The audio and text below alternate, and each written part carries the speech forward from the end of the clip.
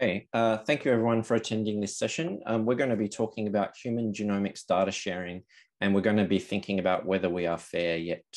My name is Bernie Pope, and I am the Associate Director for Human Genome Informatics at the Australian BioCommons. And I would like to acknowledge and pay respect to the traditional owners of the lands upon which we live and work. In this case, in my particular case, this is the Wurundjeri people. Okay, so this session is about the Human Genome Informatics Initiative, which is a part of the Australian BioCommons. It is a core Australian BioCommons activity designed to identify and adopt leading technology to maximise benefit from human genomics data in Australia by doing the following things. We are trying to remove barriers between researchers, their data and analysis resources. We are facilitating data sharing across data holdings for greater scale and analytical power. We are connecting and harmonising national and international research efforts, and we are ensuring that data is accessed appropriately within ethical, legal, and privacy standards. And all of these things fall under the general banner of being fair, which is being findable, accessible, interoperable, and reusable. How are we achieving these aims? We are achieving these aims in the Human Genome Informatics Initiative at the Australian BioCommons by doing the following things. We are identifying research community needs and gaps in current practices. We're establishing and supporting a community of national partners to work towards consensus and adoption of infrastructure and technology. We are leading flagship projects that build foundational infrastructure in a model that is reusable by design. And we are collaborating with and providing leadership on national projects with a common goal. Today, we are very thrilled to have the following three speakers to present to you. Each of these speakers is a leader in their field and a recognised expert in the area of human genome informatics. The speakers are in the order that they're going to present. Associate Professor Mark Cowley, the Computational Biology Group Leader from the Children's Cancer Institute. Mr. John Scullen, who is Head Projects and Managed Services at Australian Access Federation. And Professor Peter Meikle, who is the head of the Systems Biology domain, co-lead of the Obesity and Lipids program, and head of the Metabolomics laboratory at the Baker Heart and Diabetes Institute. I will now pass you over to Associate Professor Mark Cowley, who will present his topic in implementing a pediatric cancer genomic data commons. Thank you, Mark. Thank you so much, Bernie. It's a real pleasure to talk to you today about some of the work we've been doing with BioCommons. I think our first conversations with BioCommons started almost 3 years ago, and it's been quite an exciting ride. And I'm excited to tell you a little bit about some of that work today. So I'm here presenting really on behalf of Marie Wong and Camille from my team, who largely did a lot of the work on this particular project. So yeah, I'll get into it. So just to frame the talk, really, we're at Children's Cancer Institute, so we care a lot about childhood cancer. In the Western world, childhood cancer is the leading cause of disease-related death in children and young adults. And in Australia, that means about 1,000 new cases of babies, infants, adolescents, and young adults with cancer diagnosed each year. Fortunately, thanks to lots of medical research for 60 years, it's no longer a death sentence, and 8 out of 10 children will survive. But I think we can all agree that the 2 out of 10 that don't survive is worth investing a lot of effort and energy into. And these are the high-risk kids who either don't have a good treatment option at diagnosis or fail to respond to their treatment entirely. Every patient's genome is unique, and that's really important because we think that helps, that impacts how we diagnose them, how we treat them, how we predict which ones will do badly, how we identify at-risk family members. So for us, putting a genetic lens on this, it's really important to make headway here. The Zero Childhood Cancer Program is a joint initiative of the Children's Cancer Institute and the Kids Cancer Centre, Sydney Children's Hospital Network. And this is a national precision medicine program that obviously aims, from the bold name, to reduce the incidence of this terrible disease down to 0 and work out how to treat these patients better. And how to, importantly, as more and more children get cured, how to reduce the side effects from their treatment. Next slide, please, Bernie. So moving more to the topic of today's conversation, really about Genomic Data Commons, is that Zero is a national network. There are actually 9 paediatric cancer hospitals around the country, and we're working on getting the 9th on board in Hobart, but traditionally 8 sites are all engaged with this program. Rare diseases, despite being the leading cause of death, are still pediatric cancers are individually rare diseases. And that has big implications for our knowledge and understanding of these particular diseases, particularly in comparison to adult cancers, who have a lot more data to have a go at. As you'll know from discovering biomarkers, discovering subtypes, discovering drug targets, more numbers is more insight. And so we really need to think about coordinated ways of analyzing, collecting, sharing genomic data, which this audience I'm sure knows is large and sensitive and delicate, tricky to handle and share in other ways. So we've been thinking a lot about a federated approach to engage our national partners, to encourage them to participate in the program so we can share data with them easily, but also to drive international collaborations of ever larger data sets to uncover newer and new insights into this disease. Okay, thanks, Bernie. So the first thing we did with BioCommons was called the Pathfinder project, which was undertaken in 2022.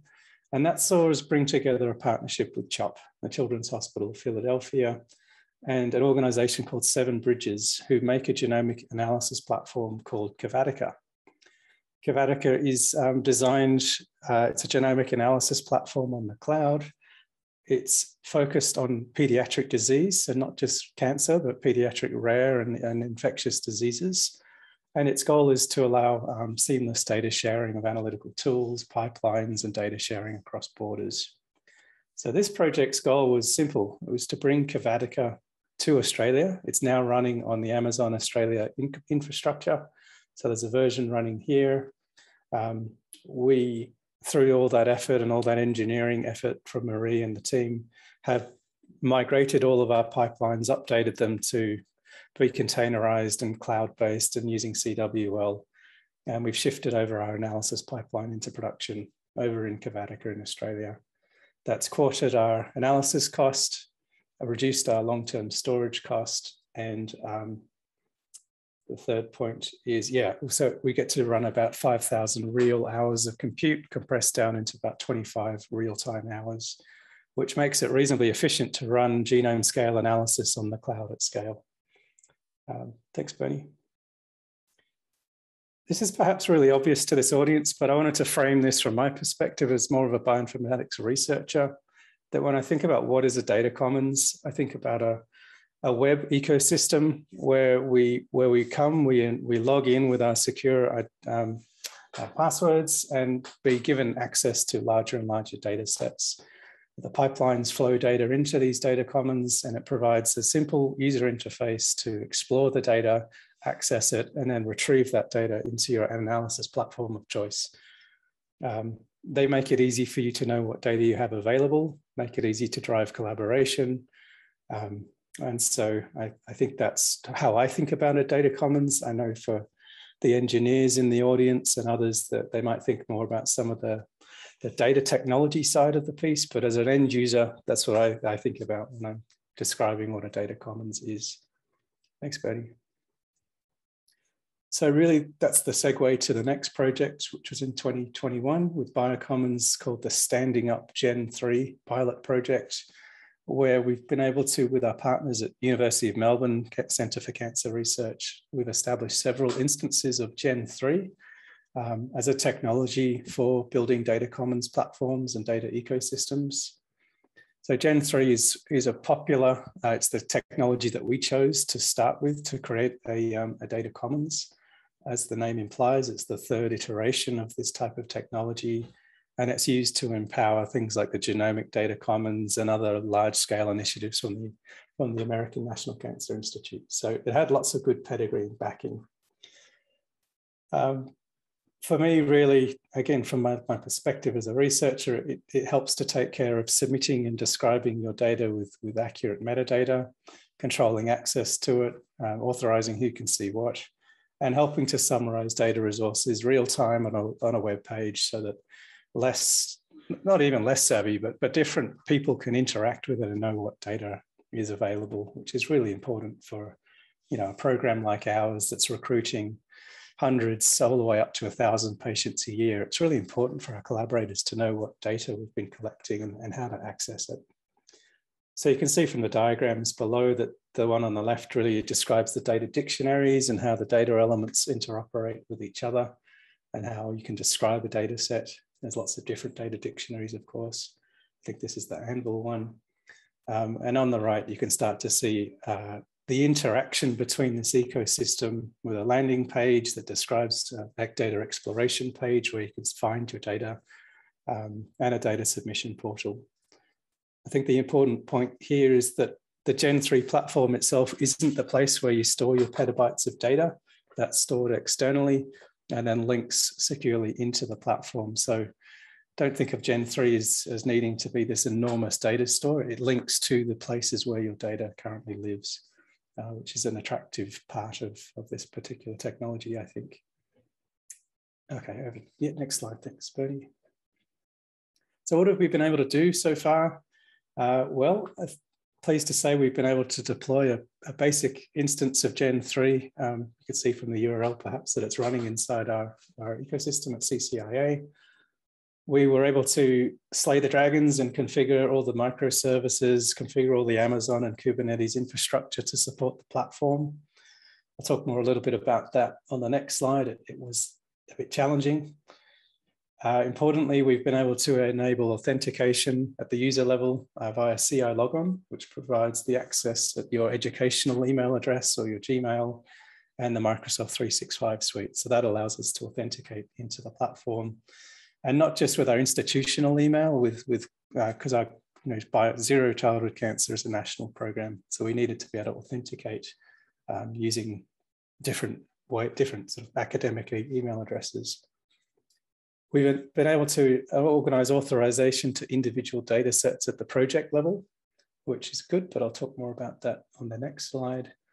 Populated it with some cancer whole genome sequencing data, a limited amount of data just to see how that part of the process works. We've all contributed to documentation to help others work out how to launch a Gen3, and Peter's going to talk a bit more about their experience later on because he joined the program a bit later. But props must go to our partners at University of Melbourne who have done the lion's share of the documentation of how to do this. And really from this, I would say our proof of concept has been achieved, that we've been able to learn what it takes to deploy a platform like this and start to use it and see where its strengths and limitations are. Next slide, please. Maybe one back. Yeah, great. So this wasn't without its challenges and opportunities. So the diagram on the right just is a snapshot of some of the open source microservices that Gen3 uses. I think Marie nailed it this morning when she described it as not quite out of the box. So it took far more effort than we thought it might to get it running.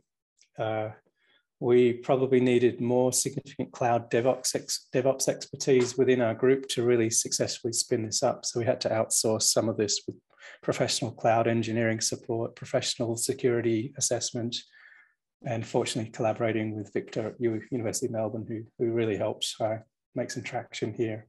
So you'll need expertise if you want to spin this up. Perhaps an obvious thing to say is that the default data dictionaries are not all that useful for most people, I would imagine, but particularly not for pediatric cancer.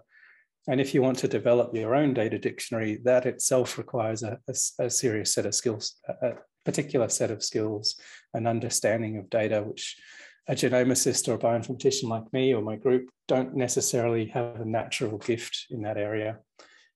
So it's quite a multidisciplinary team that you need to get these things going. Unfortunately, there's no out-of-the-box ability to control access at the individual file level. So I can't grant someone access to 5 BAM files yet. I gather our colleagues at University of Melbourne have been able to achieve that. So it suggests it's possible. And that's the level of granularity that we'd like to achieve in the data set. Listed here as a challenge is that data access is only via the S3 protocol. For us, that's a pro. Our data is on a NetApp device exported via an S3 protocol, and we've been working with NCI to do the same. For you, it may be a con if you don't have our S3 export via that protocol. So that's just a snapshot of the challenges, which we'll be documenting and summarizing in another workshop coming up. What's next for us? Really, I mentioned Paediatric is the place where we analyze our genomic data. I'd love to see the outputs from that pipeline automatically loading the results into, or automatically archiving into the S3 bucket, and then automatically loading it into Gen 3 in real time. So we don't waste too much human intervention in this difficult part of the process of sharing data. We'd love to be able to automatically assign permissions to users and files. So one of the use cases we'd like to support is that all data from Hospital X, so Western Australia, our Royal Children's in Melbourne, that researchers from that same hospital, when approved, can access easily to that site or to that disease type or to that age range or whatever it might be. So wildcard access to that would be fabulous. We want to automate data access procedures, which I guess is related to that. It's a bit clunky still to handshake off that this person has access to that data set.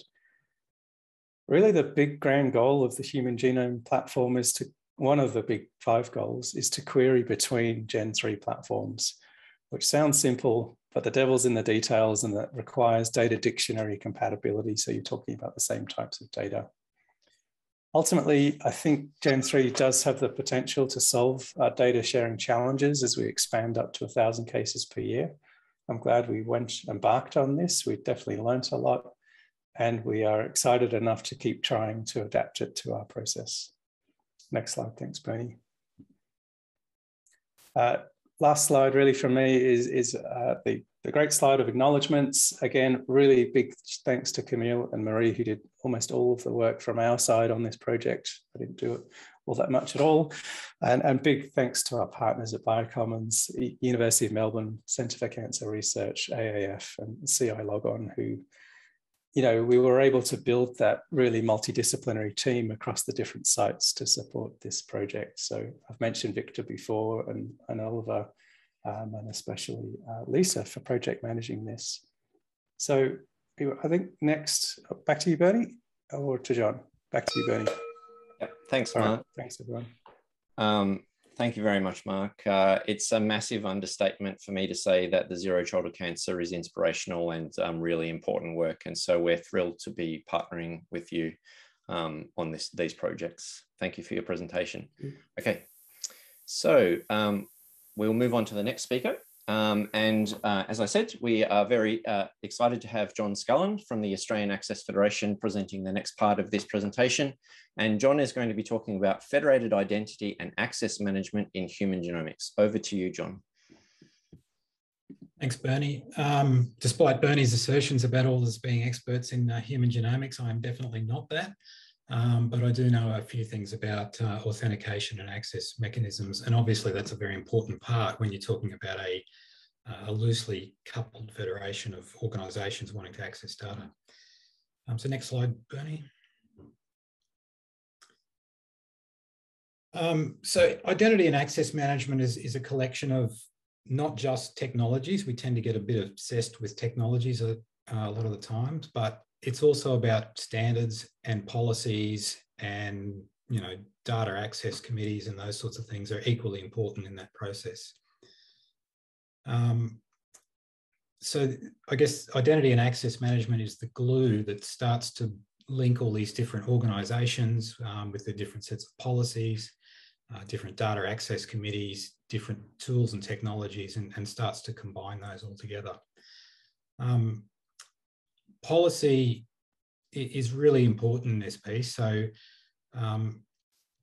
different organisations need to be able to trust that there's a reasonably common set of standards and application in terms of the way identities are dealt with, the way access is granted to systems and so forth. So we'll be spending a lot of work in the project I'm about to talk about, just trying to establish a policy baseline to make all of that work together. Next slide, please, Bernie. So some of the challenges that we bump into in this area, obviously we're talking about genomic data, and despite whatever efforts are taken, it's inherently identifiable once again. So we need to be pretty careful about processes to give access to that data to help protect the privacy of individuals who have contributed samples to different data sets. So there's quite a lot of work needs to go on around things like multi-factor authentication to ensure people are in control of their credentials, and also identity assurance to ensure that, you know, when Mark applies for a data set, that we know it is actually Mark and not someone else that just happens to have the same name, for example. The next point there is around service parity. So the Australian Access Federation has done a lot of work around enabling authentication and access across organisations. And many of the organisations that are involved in these sort of activities are AAF members, but that's not exclusively the case. And we're increasingly looking at bringing in, you know, hospitals, potentially government sources of data, medical research institutes that may not be AAF members. So it needs to work in a similar way for both kinds of organisations. Obviously, we'd love everyone to join AAF, but that's not necessarily going to happen. Research versus clinical use for the data is another important consideration. So the focus of the work we're on at the moment is definitely towards research, but we're also thinking about pathways towards clinical usages as well. And increasingly the lines get blurred. You know, samples that get captured for clinical usage can end up in research, and potentially it could go the other way as well. Gaining widespread adoption of solutions is important. So a federation is only as strong as its contributing members. If we've only got a couple of organisations working in the federation, then it's not going to be as successful as if there's broad agreement about how things are done. So that consultation piece is going to be important as we start to demonstrate solutions and as we move forward. There are a range of technologies that can help us. So I mentioned that we tend to get obsessed with this sometimes, but the policy parts are just as important.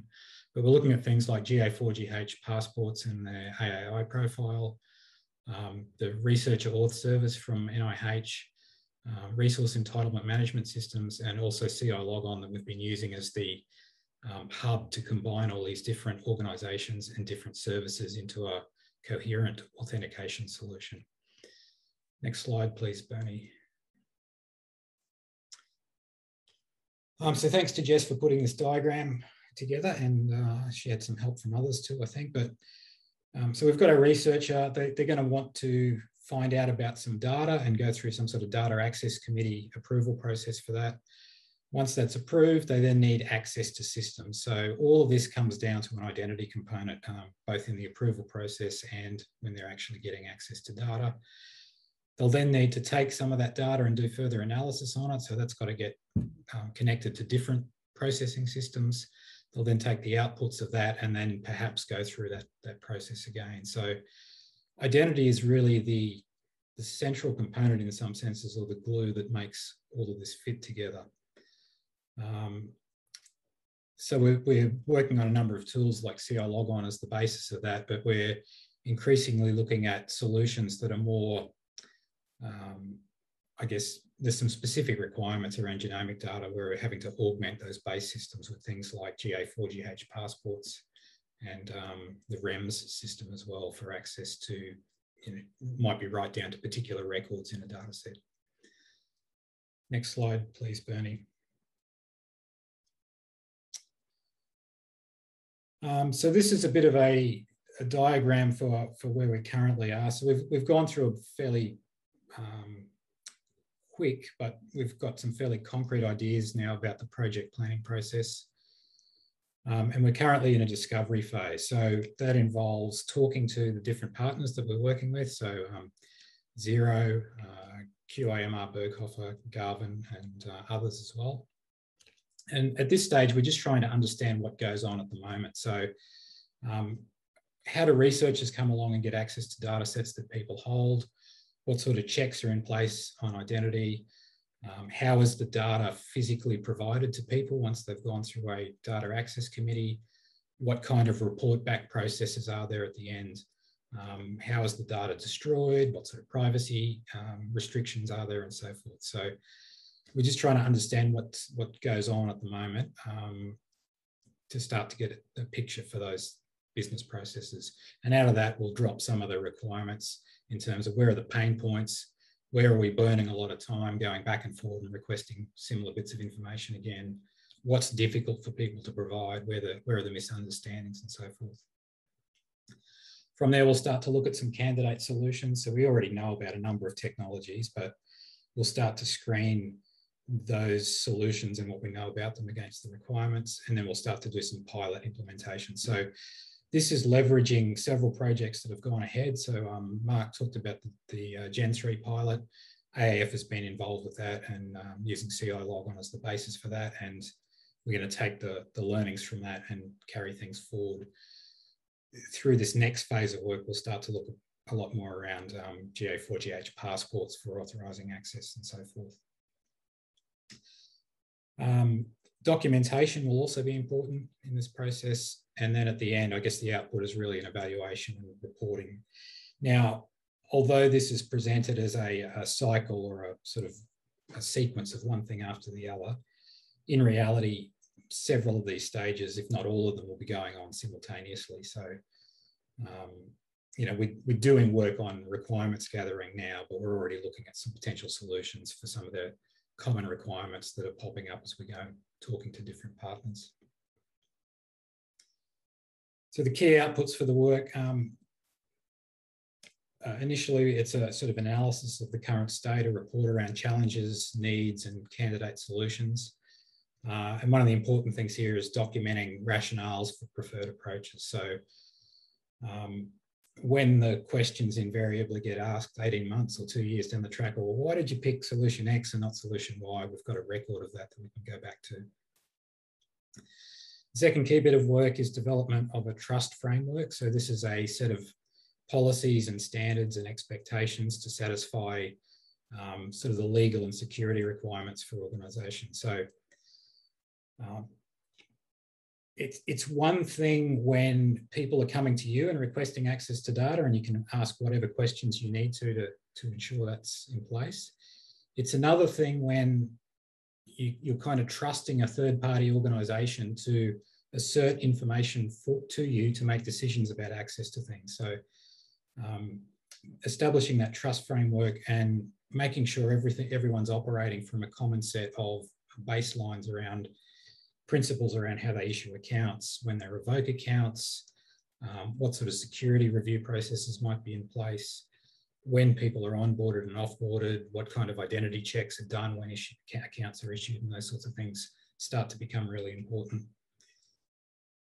Prototype implementation. So we don't know exactly what technologies we're going to be working with, but we've got quite a smorgasbord of things to choose from. So that'll get guided by the requirements and working with the genomics analysis organisations to work out, you know, where are the pain points and what are the things we really need to look at first in the process. And then a production design. So I guess the output for this is, right, we've done some prototyping, we now understand the problems a lot more, we've tested some solutions out, starting to build a design for this is what a production federation might look like in Australia for work on genomics and sharing of genomic data amongst Australians, and also to international organisations as well, where that's appropriate. Next slide, Bernie. So the success criteria for this prototype human genomics platform project are, first of all, we want people to be using their home institution credentials. We're not going to start issuing new sets of credentials on this central platform. The intention is for people to come from hospitals, research organisations, universities, and potentially government, and to be able to just use their ID that they use every day to go and do things at work to log into the platform. We're certainly looking at alignment with global standards. So research is becoming more and more global, and there is a need to share these data sets with overseas people who are doing similar research. So we need to make sure that what we're doing is compatible with some of these international initiatives that are going on. Another important factor is that users and organisations indeed can fulfil multiple roles in there. So if we take someone like Mark, who in one sense is a data custodian for the data that they hold, and they may wish to share that with other people. So Mark may need to review as a role on a data access committee, but he might also want to request data from somewhere else for research he's carrying out. So he has multiple roles in multiple systems, and we need to be able to cater for that particular requirement. And the other thing is widespread buy-in from the community. So as I mentioned, this isn't going to work real well if it's only 2 organisations that think this is the way to go. We need to make sure that as we go through that some of the design solutions are socialised with some of the major players, and to start to, get everyone to buy in and agree that this is the right direction to go in. So we're working with 4 partners, I guess, at the moment. We hope that will grow as time goes on, but it's been a very constructive and positive collaboration to this point. And I think that's it from me. Even 2 minutes early, so back to you, Bernie. Wonderful, thanks, John.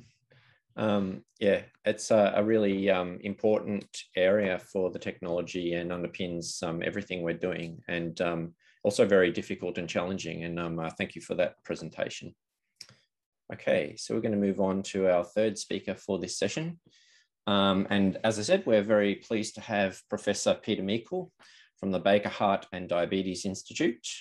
And Peter's going to be talking about harmonised data environment for coronary artery disease cohorts.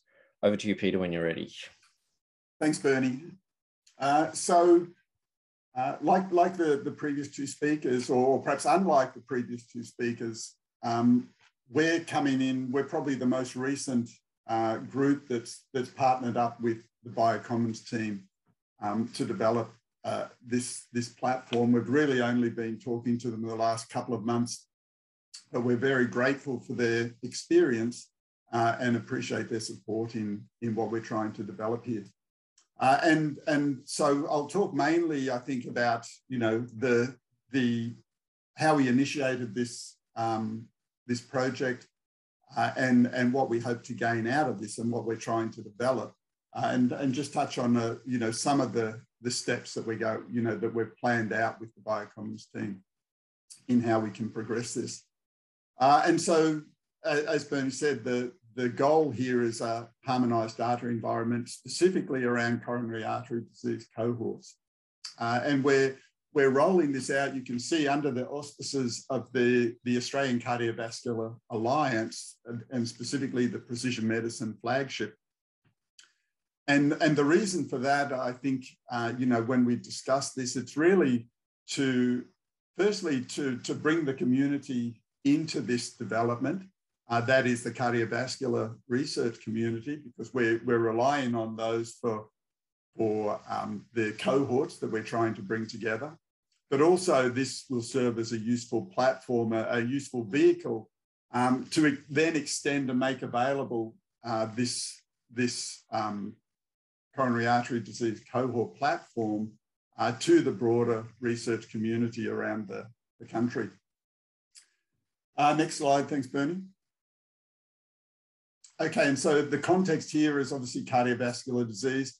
I think most people would recognise that despite really some substantial gains over the last couple of decades in terms of management and treatment of cardiovascular disease, it's still one of the major causes of mortality and morbidity in Australia. And in fact, what we're seeing is that while we're getting better at treating cardiovascular disease, we still see that most people who present with a heart attack present with no prior warning. And in fact, an increasing number of people present with no cardiovascular risk factors. So they don't have high blood pressure, they don't have high cholesterol. And this now represents up to 25% of the population that present with cardiovascular events.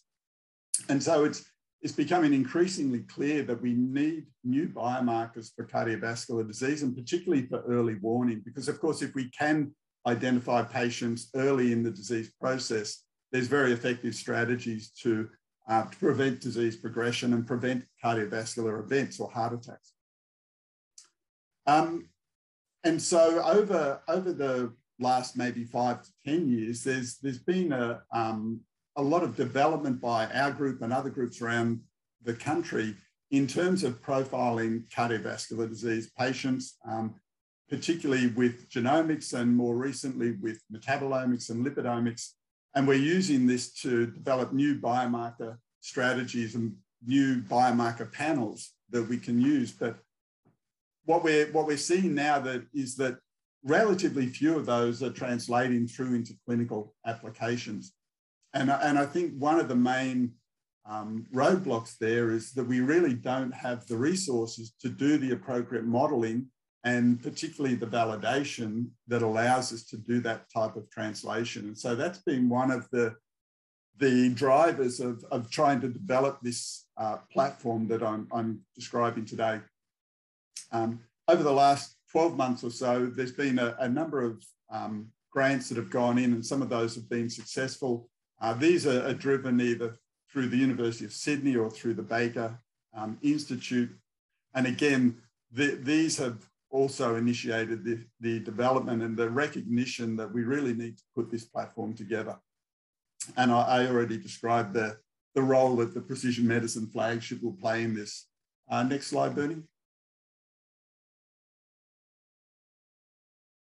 Okay, and so the challenges then in trying to develop this platform is firstly the integration of these CAD cohorts. So we recognize that this will add power for both discovery and validation studies.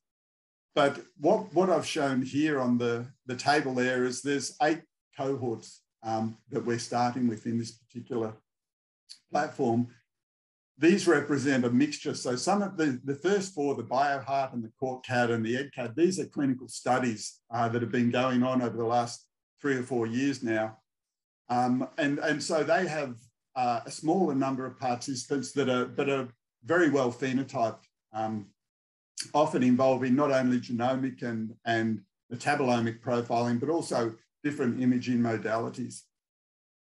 The next 2, the field and the lipid cohorts, these are larger cohorts. They're derived from clinical trials that were conducted either back in the 90s for the lipid or a bit later than that for the field study. So again, these have slightly different fields or information that they can provide on the participants. And in fact, they involve interventions as well. And then the last 2 studies there, the Busselton study and the OSCIAB study, these are population studies.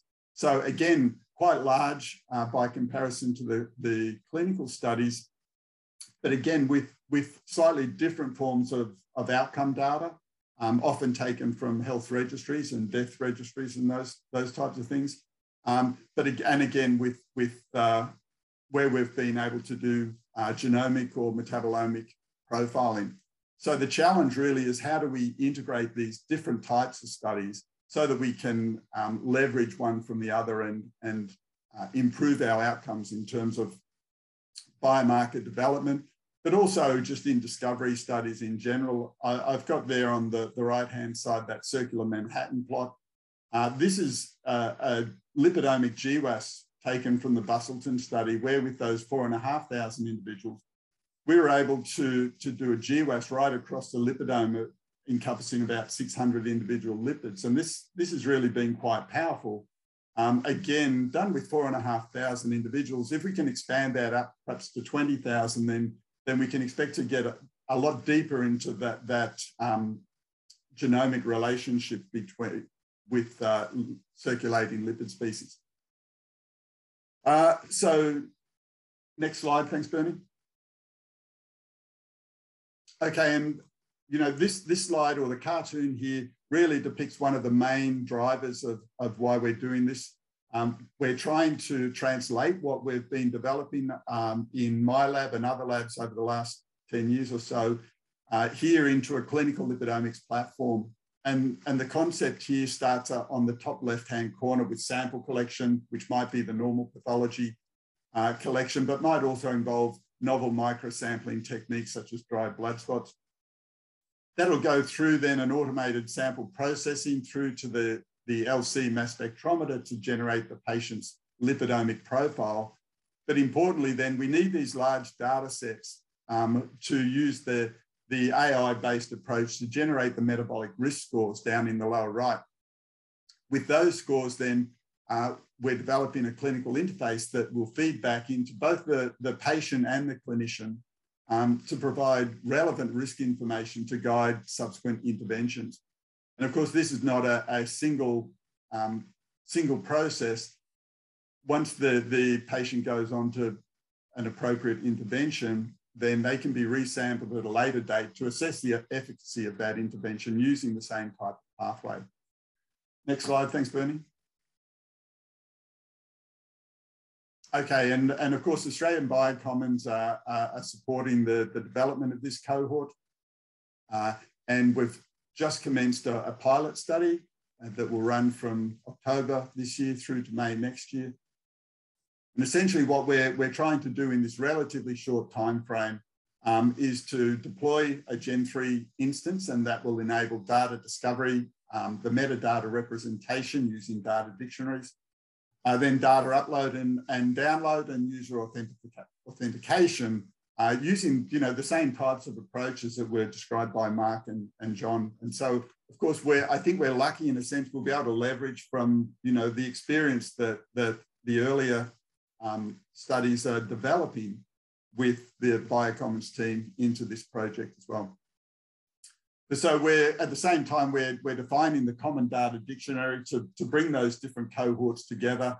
We'll then go on to perform the security testing and ultimately develop the platform requirements that will support the subsequent phases of the study. So next slide. So what I've just described is this phase one. We're actually starting with just 3 cohorts, so one each of the population, the clinical trial and the clinical studies. So we'll bring those 3 together over these next few months and establish and deploy that infrastructure. Then phase 2 over the second half of next year will be to bring on all 9 of the cohorts that we have access to at the moment, but also open up the platform to Australian researchers so that they can utilise that platform by the end of next year. And then we'll go into phase 3, which is really to open it up a bit broader and bring in additional cohorts. And again, we've already got interest from a number of groups as to additional cohorts that we might bring into this. Next slide, thanks, Bernie. So just to summarise then, we recognise that the current biomarker discovery strategies, while very effective, are not really leading to the clinical translation, and that's really identified the need for this platform. The integration of the CAD cohorts containing this combination of clinical, genetic, metabolomic, as well as other omics data can then support that clinical translation and identification and validation of new biomarker panels and strategies. I think the Gen 3 platform is particularly suited to this type of data. Not only can it bring the different omics platforms together, but the fact that it's compatible with a number of international cohort studies as well, I think will be very beneficial.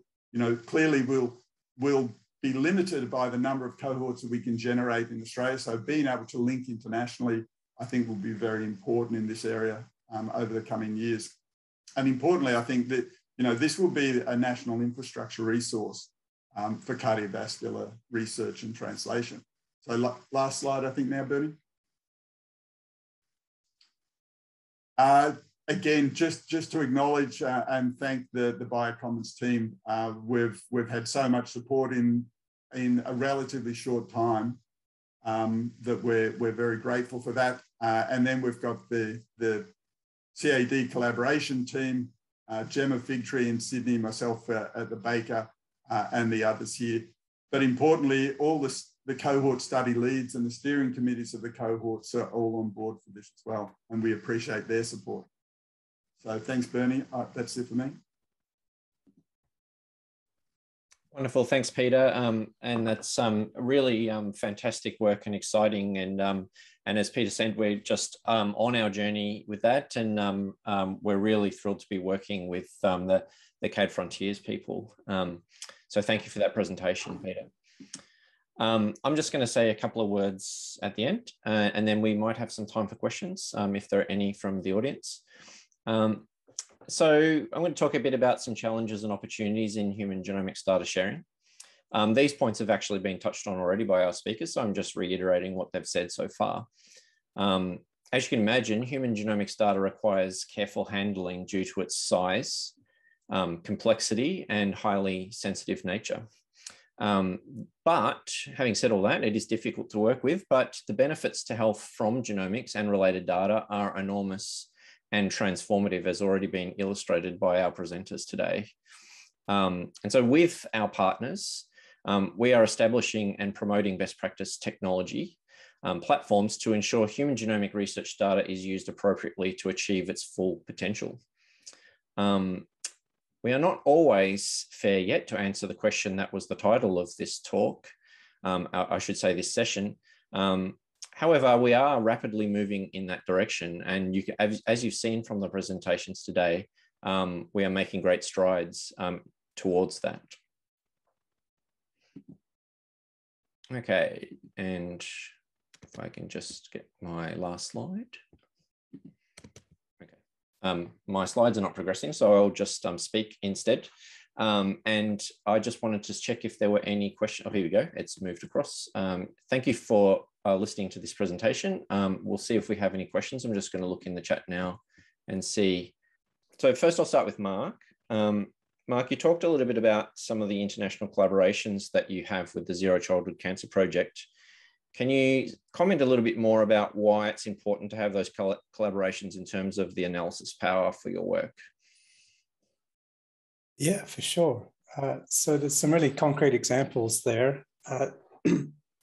In the first project, we collaborated with CHOP, and they have well over 1,000 brain tumors recruited onto their clinical trials with matched whole genome sequencing and RNA sequencing data.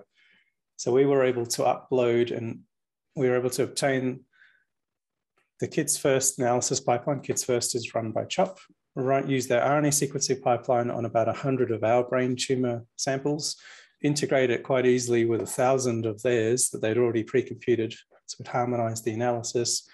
We didn't have to upload or download huge amounts of data. It was just the process data at the end, which is much smaller, and then start to perform clustering to discover new subtypes of brain cancers.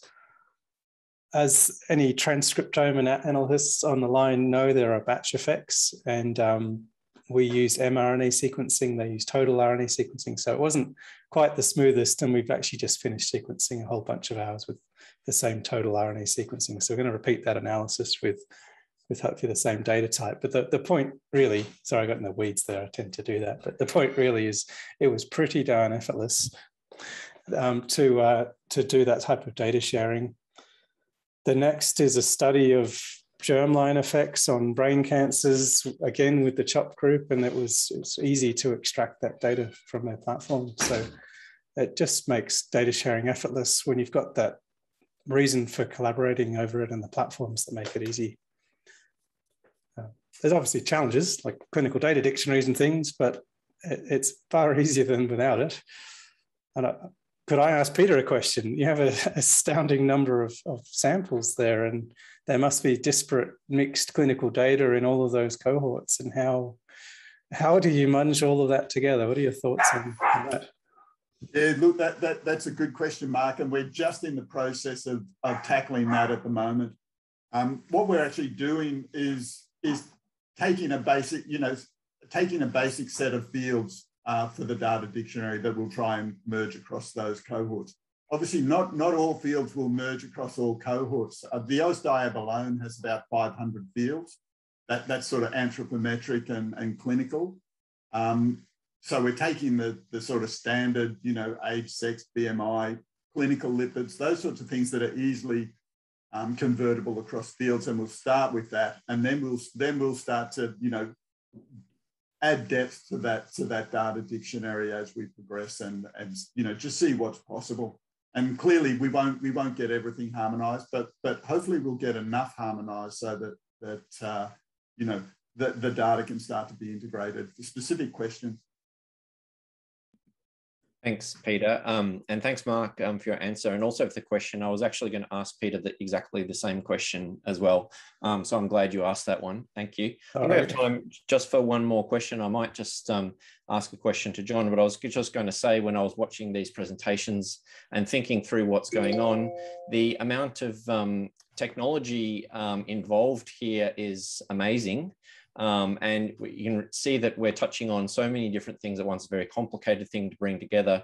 I just want to ask John a point about the user identification, and how do you think, how are we going to, share data with people overseas when we're, you've got different systems and things? Do you have any thoughts about where that might be going? Yeah, so one of the advantages of CI Logon is it connects into the International Federation of Federations called EduGame. So there are, I don't know, 4,000 organisations connected to that. All the major universities around the world, many of the major medical research institutes around the world. We're going to need to get into specific use cases and who's trying to share data with whom, but I'm not too concerned about that anyway at this stage. I think that's one of the easier problems to solve, probably. Right. Oh, it's good to hear. I mean, the devil's always in the detail, but yeah. At a macro level, it's not too much of a problem. Right. Well, that's good to hear. Thank you. I just want to once again thank all our three speakers, Mark, Peter, and John. We really appreciate their time. And their contact details are here, and their email addresses, as well as mine. If you have any further questions about what you've seen today, please feel free to reach out and contact us. And that concludes the current session for Human Genome Informatics. Thank you for watching.